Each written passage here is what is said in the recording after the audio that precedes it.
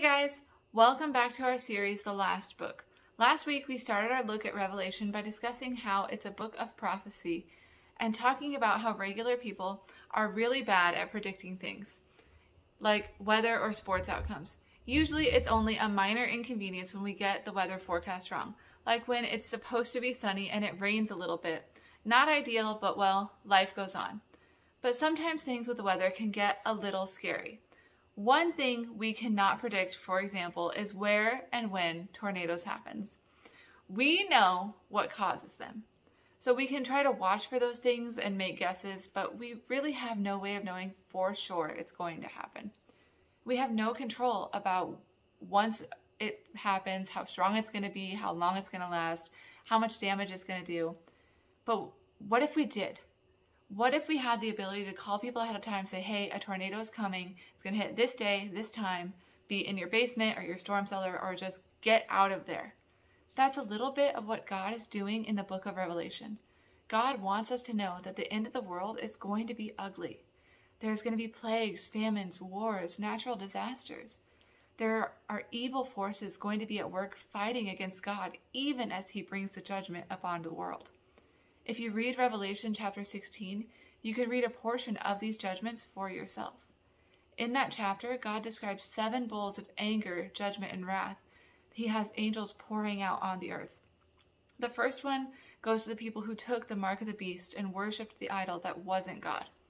We know that we're only supposed to worship the one true God. The second gets poured out and kills every living thing in the sea by turning the water to blood. It's interesting because there are similarities in some of these wraths to the plagues of Egypt. The third one gets rid of fresh water. It turns springs and rivers to blood.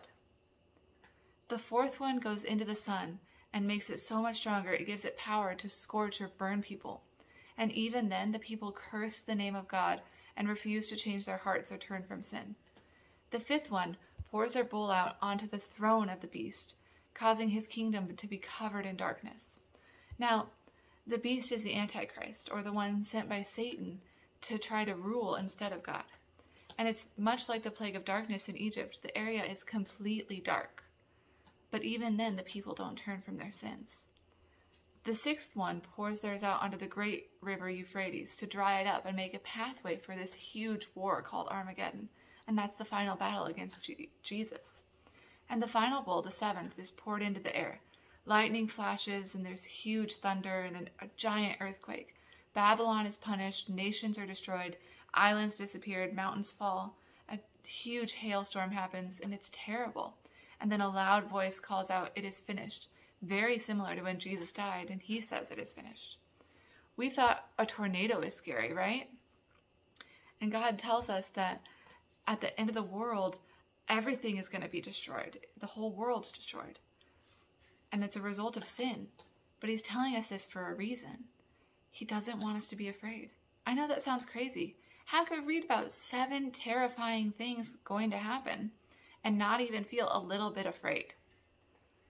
God wants us to know that as bad as it's going to get, he still wins. He will save everyone who believes in Jesus as their Savior, raise them to a new life. And we're going to read later in this book that God's making a new heaven and a new earth for us to live in forever. The bowls of wrath and judgment of the world are not the end of the story. They're only the beginning of the end. We don't need to fear the end if we believe in Jesus. People have tried to figure out the meaning of things in Revelation for so long. And it can be kind of fun to try to figure it out. And people have taken it to the extreme. They've made movies and books and all kinds of things.